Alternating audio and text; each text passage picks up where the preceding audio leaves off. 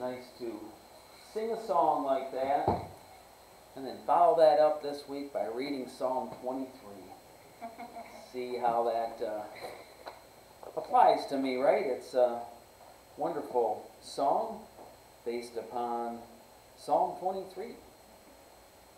How God leads us through our life and through tough times and through the valley of shadow and death. I will fear no evil. However, we find ourselves tonight, though, in 1 Corinthians chapter 11. And we just finished where we've gone through really 2-3 full chapters talking about Christian liberty. What that means, how I should apply it to my life, what I should do with Christian liberty. And really, the end is just thinking about others first, right? Not putting myself in front of everybody else and doing what in the world I want to do because I'm free in Christ to do it, but thinking of others.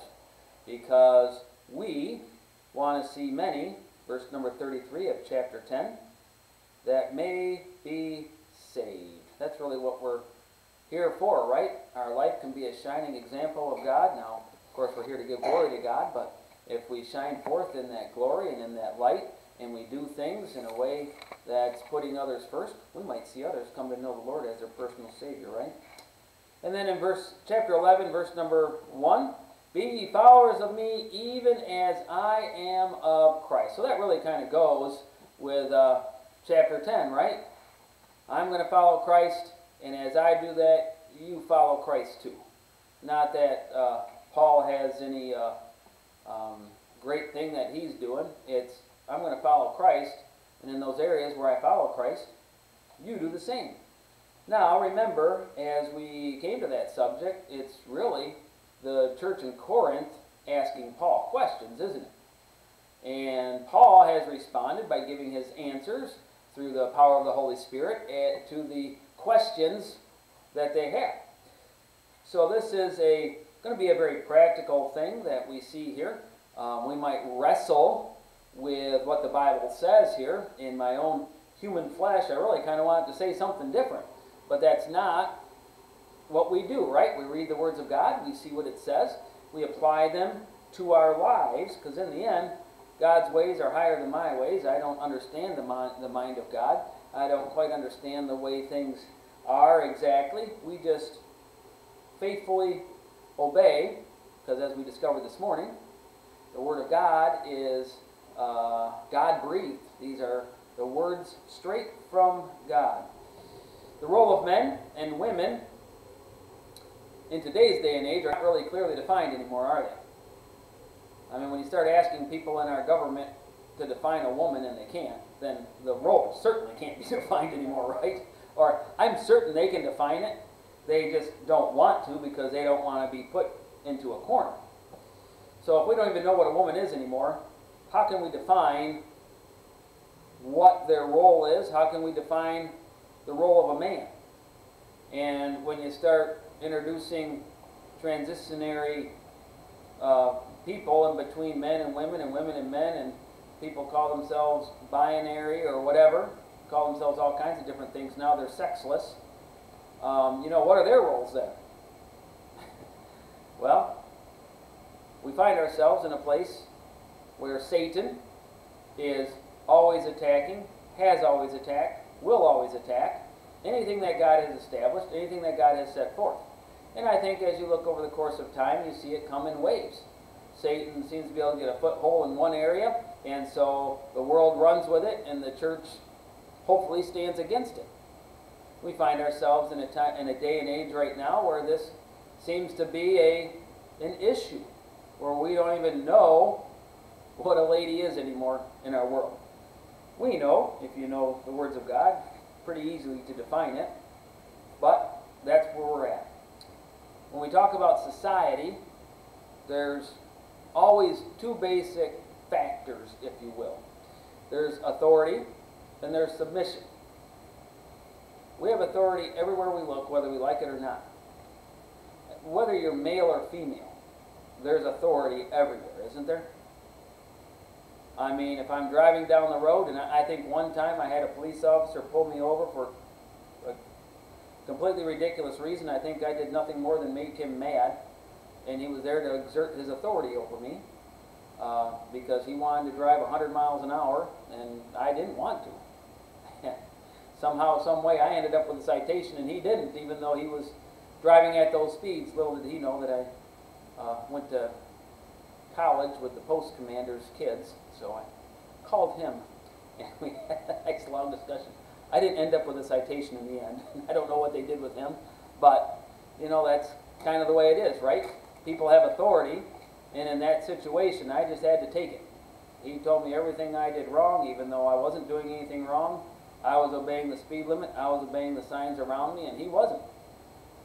But he had authority over me at that time, and gave me the citation there at the side of the road. And that's the way the world is, right? You have authority, and you have submission.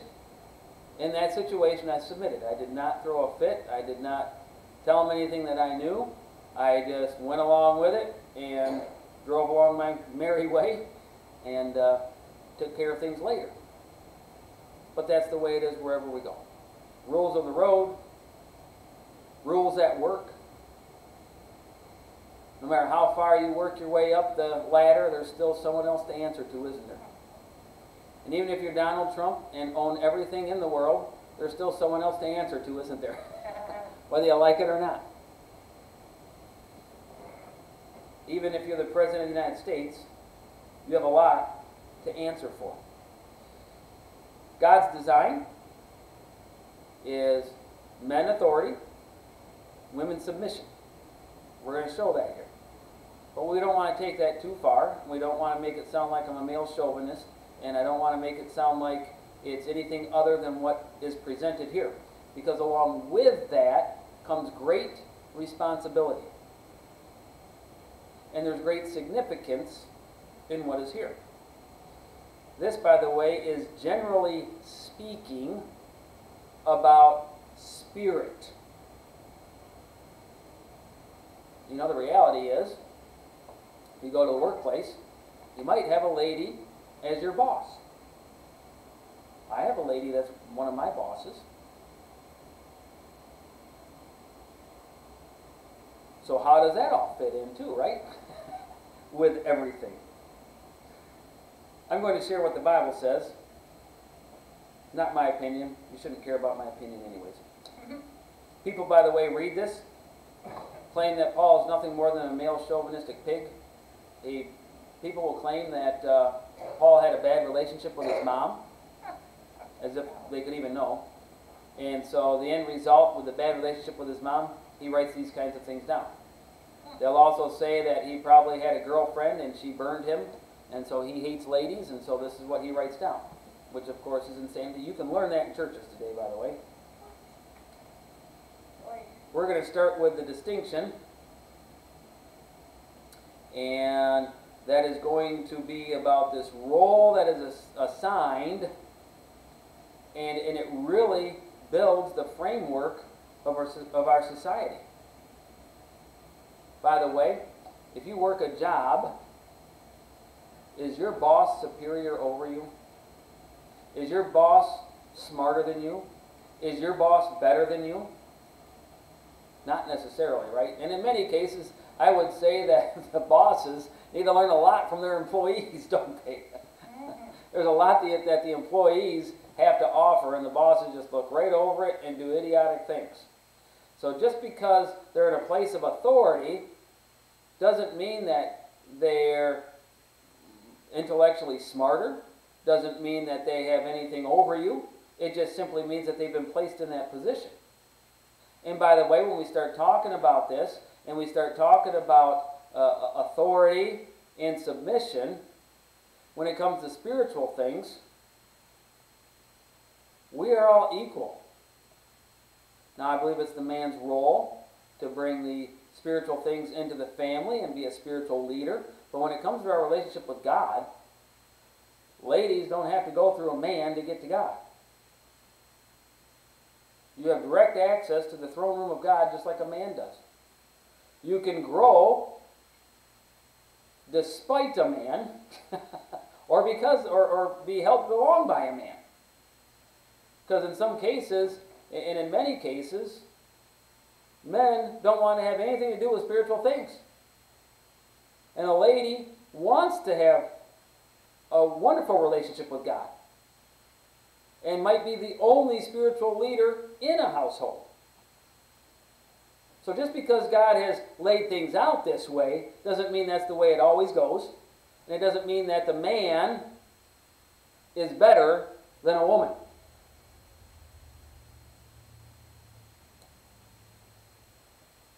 By the way, nowadays, and if I even take it even a little bit further, all the man has is a different title, especially in a workplace.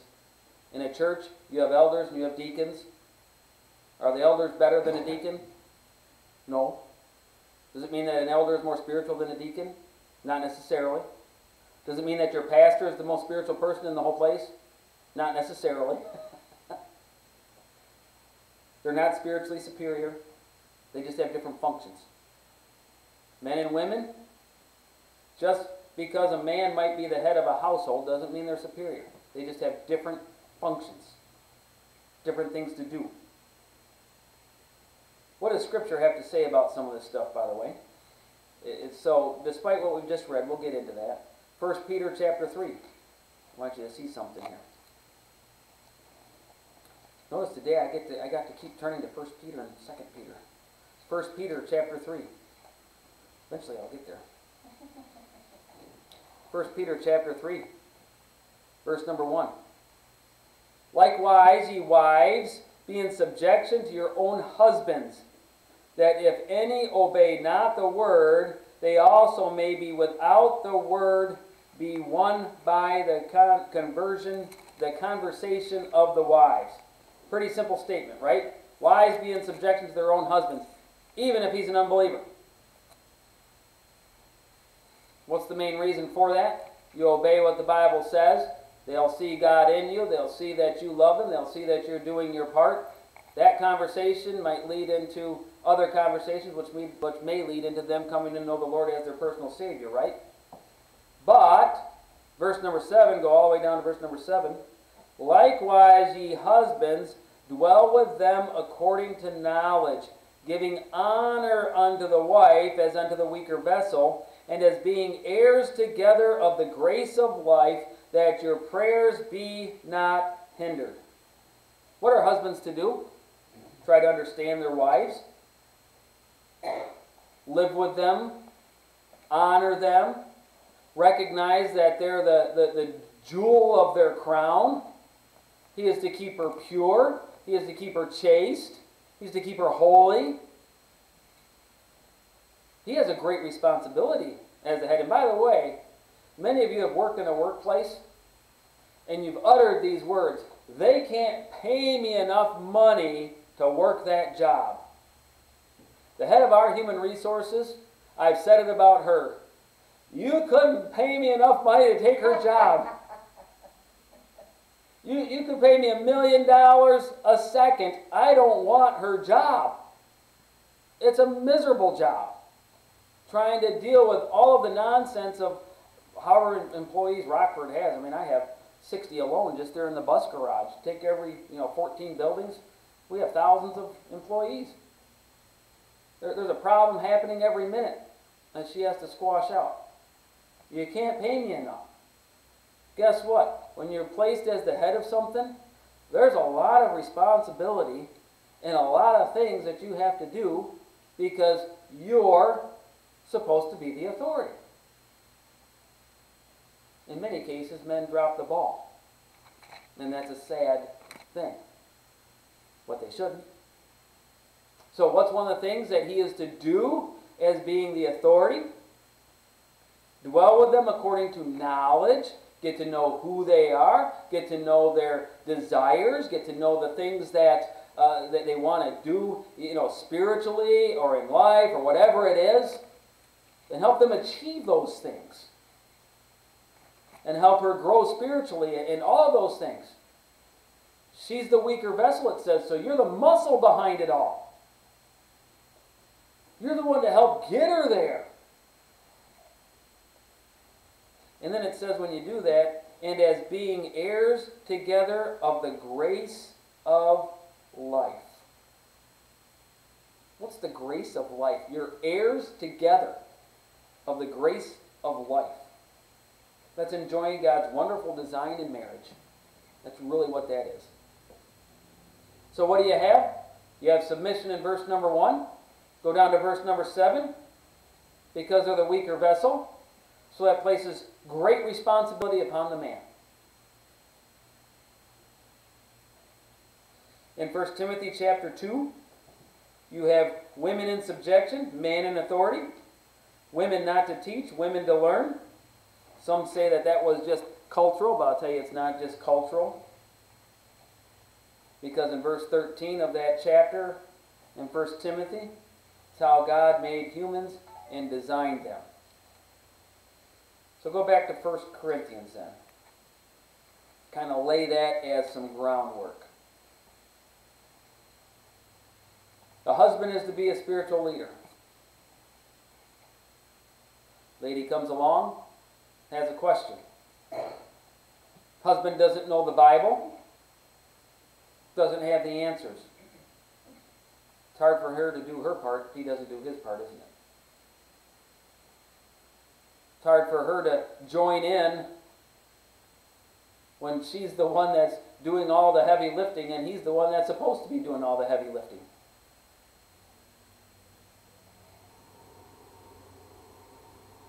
And this was a problem in the church in Corinth, and they must have asked about it. So now comes this question. Paul starts off in verse number 2. Let's get there. Now I praise you, brethren, that you remember me in all things. He says, I praise that you remember me. I can't believe that you do, but thank you for thinking of me. Thank you for asking me questions. Thank you for being involved with my life. I praise you for that. Remember, the word brethren has great endearment terms. I love you guys. Thank you for remembering me in all things and keeping the ordinances. I am praising you that you are keeping the ordinances. You are taking what the Word of God says or what has been revealed to you at that point in time, and you're keeping them. Now, the church in Corinth really wasn't. But there were some things that they were, right? They're still believers. They're still trying to learn. They're still trying to go. Paul is trying to set them straight. So he says, I praise you when you do those things. I praise you when you follow the words of God. And then he says, as I delivered them to you. That is very strong. I gave you doctrine. I gave you ordinances. You started following them. Keep up the good work. I'm giving you some more things to do here. Unfortunately, he had to write 2 Corinthians 2 because it didn't stick. They had some more work to do when they hit 2 Corinthians. Verse number 3 then says, but. So after Paul praises them, he gets the word but. But I would have you know that the head of every woman, or that the head of every man is Christ. Principle is given. Man is subject to God. And then later on there, he says, and the head of every man is Christ, and the head of the woman is man, and the head of Christ is God. So you kind of have this laid out, right? Man is subject to God, woman is subject to man. If a man does not submit to Christ, what happens? He's lost. He's not a believer.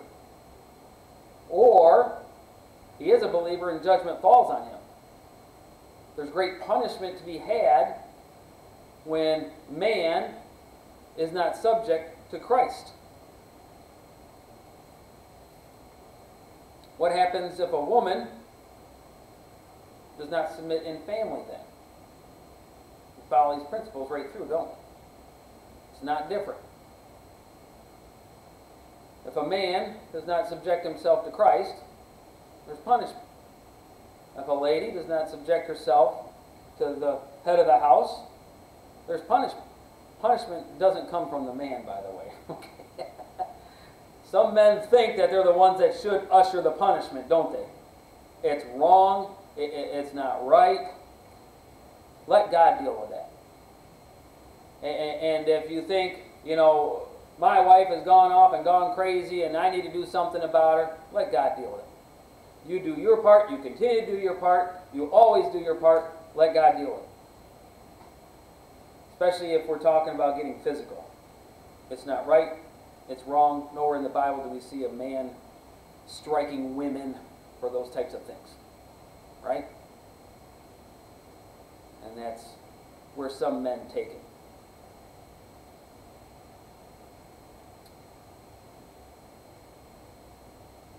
Man must recognize then that God has given him authority. He has to accept it and take it. And you know what he must do then?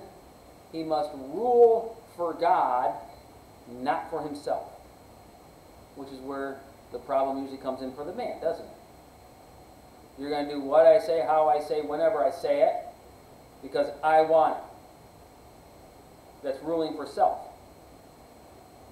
And if this thing gets totally disrupted, in many cases it's the man that is taking his authority completely out of context. I'm the ruler,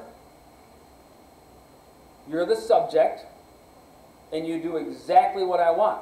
Whereas the Bible really talks about something completely different, right? It talks about him understanding her, having knowledge about her, building her up, keeping her chaste, keeping her pure. And the Bible, as always, talks about putting others first.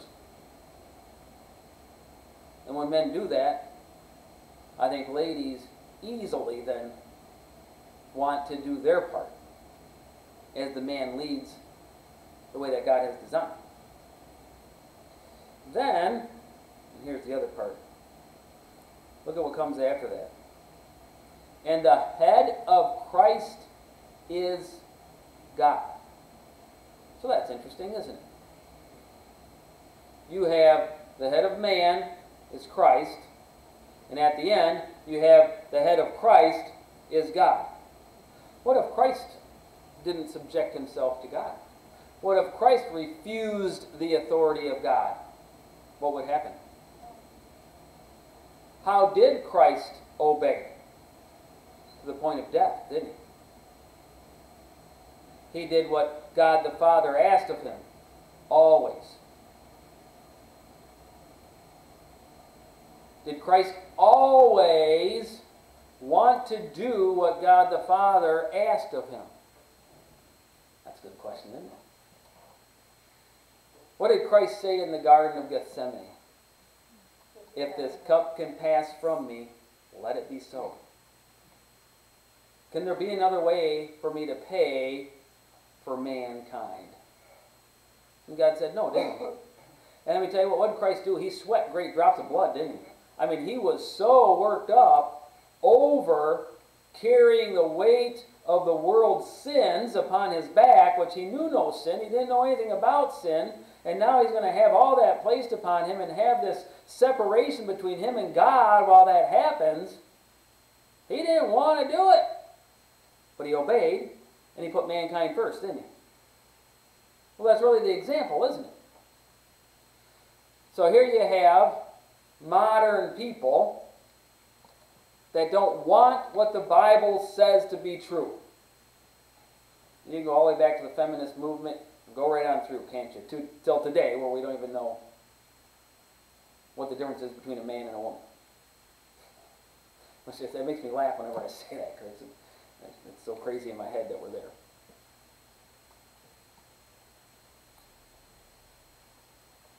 And what the modern church has done is place women in authority and done all kinds of things because they say that this can't be the way that it's written because Paul is a male chauvinist. Well, I think God purposely put it between these two things, because if you're going to throw that portion away, why do we obey the first part and the last part? Why do we think those should be true? How can God be the head of man if we're not willing to say that the next statement is true? How can God be the head of Christ if we're not willing to say that the statement in between the two isn't true? They got it goofed up. They messed something up. Well, Well, God didn't mess anything up. It's there, it's plain, it's simple, but yet it goes very deep, doesn't it? And by the way, Jesus loved his church. He gave himself for it. The church is his subject. How did he love his subject? To the point of dying for them, didn't he? God loved the Son. What did God say about his Son? This is my Son in whom I am well pleased. Husbands, love your wives, even as Christ loved the church. That's your authority right there. You have authority to love your wife as Christ loved the church. Well, that's not the type of authority that I grew up in my Baptist church learning. That's the authority that God is talking about here. I'll also tell you this. It says that the head of Christ is God. So God is the authority, Christ is the subject. Is Christ lesser than God the Father? Absolutely not. They are the same. They are equal. Christ said, I and the Father are one. Who's the head of the church? Christ. Authority, subject relation. I, as a member of the church of Christ, am I inferior to Christ? That's a good question, isn't it? The answer is no. I see Rick shaking his head. He's got it right. The answer is no. I'm not inferior to Christ. What did God say about the church? We are joint heirs with Christ. Man is the head of the wife. Is she inferior to him? Absolutely not by any sense of the imagination. These are simply roles. And churches that deny these roles, deny that they should be there, they're throwing away everything. They might as well just pick up their Bible and throw it away. They are denying the authority of Scripture. I don't want it to be that way. Guess what? If I had to write this, I wouldn't write it this way. And it would be so inferior to what God has done and what God is doing, because this wraps it all up in an amazing, beautiful way. And my way would simply just be my selfishness. So after he tells you about it, but I would have you know that the head of every man is Christ, the head of every woman is the man, and the head of Christ is God. Then we start applying the principle. Now here comes something interesting. Every man praying or prophesying, having his head covered, dishonoreth his head. Every woman that prayeth or prophesieth with her head uncovered, dishonoreth her head. What does that mean? All right, let me tell you what's going on in this day. You can go back, you can read all of the things about it, you can see what the Romans were doing, you can see what's happening in the church in Corinth, you can see what's happening in the surrounding area of Corinth. We just got done with a discussion about Christian liberty. In America, we might be free to wear a sleeveless dress, right? Nothing wrong with that. Go to Guyana, South America. I don't know if this is true anymore, but way back when I was in high school, 1989, 1990, the prostitutes wore a sleeveless dress. When we as Christians showed up, we were told, don't bring your sleeveless dresses, even though we were on the equator and it was, 200 degrees every day with 5,000% humidity. Ladies did not wear a sleeveless dress, nor did they wear slacks. Culture, right? So all these girls had to show up with dresses and not be sleeveless. And they were hot all the time. And one year we went down there and our luggage didn't show up, so all the girls changed their dresses every day. That was funny. Anyways, there's some cultural things going on here about Christian liberty and about men and women. It was cultural for a lady to cover her head. Sound like some places in the world today, isn't it? If you covered your head, you were saying, I'm taken, I'm not interested in any other man, I belong to my husband. Leave me alone. I'm his. If you took that veil off, it meant you were available and looking, and it also was very probable that you were a prostitute in their culture. Now, the second part of that is cut hair. There were some things going on in their time too, with gender, and there were some ladies that wanted to be like men, and they cut their hair to look like men's hair. And they were taking their veils off because they were rejecting society and going against society and trying to pave their own path. Sounds very interesting in today's comparison, isn't it? The other thing that would happen was they might shave their head completely. Again, a prostitute. No veil, shaved head, that's a prostitute. You're a guy, you're looking, there you go. Now, part of the thing too, like today, we don't wear veils around America, do we? But you know what? A lady can dress modestly, and a lady can dress that says, hey guys, look at me, right? It can happen. And so it's really digging into some of those types of issues. So when it says here, every man praying or prophesying, and really when we pray or prophesy, what are we doing? We're talking to God, or we're having God speak through us, right? That's what the praying or the prophesying is. That's communion with God in amazing ways. If his head is covered, he dishonoreth his head. There were some men that were trying to be effeminate. They were trying to say, I want to be like a lady. And he's pointing directly at that. And there's no doubt about it, that's not even up for discussion in these passages of Scripture. That's what was happening. It's amazing how 2,000 years later, we're going through the exact same thing, right? He says, if you're a man, don't be dressed like a lady, and then praying to God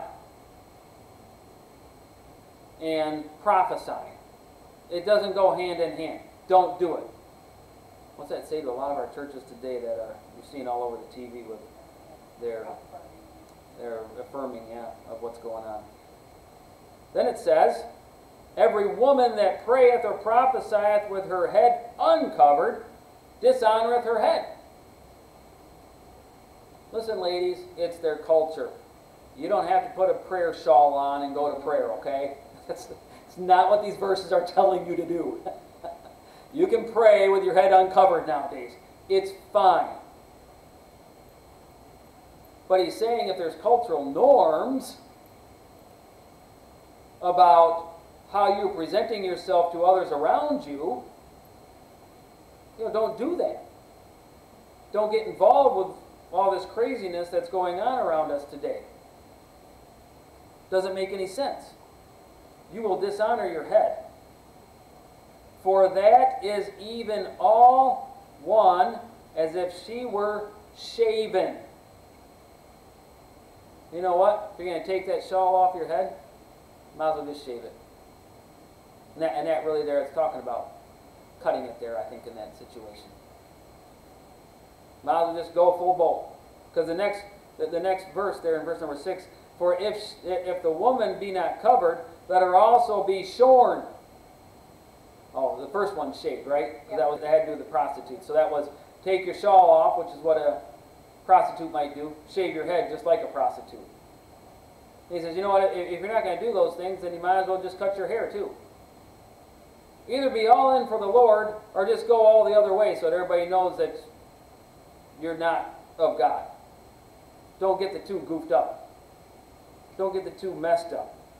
Because I'll tell you, what does the Bible say about a fence setter? That's what God said about them, right? I spew you out of my mouth. God would rather that you be showing that you are all for God and doing everything for God and living your life for God, or He'd rather you just be, living a full life of sin. That's basically what he's saying there.